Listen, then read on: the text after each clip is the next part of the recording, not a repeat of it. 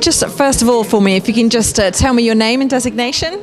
Yeah, I'm Aneesahmed Kagzi. I'm the Managing Director of a company, General Technologies India Private Limited.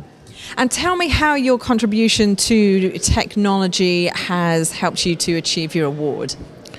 Yes, we have been into business. We have worked for 25 years for this, in fact, and we've seen India evolve from last 25 years.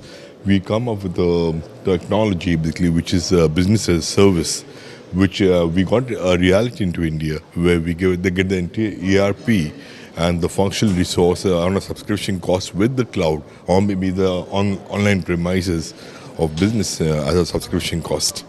Okay, and what is your vision for the future, and how are you hoping to achieve it?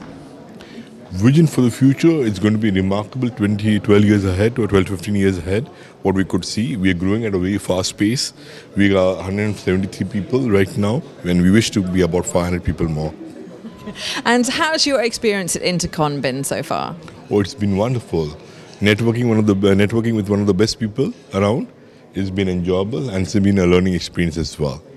Fantastic. Thank you so much. Thanks so much. Thank you.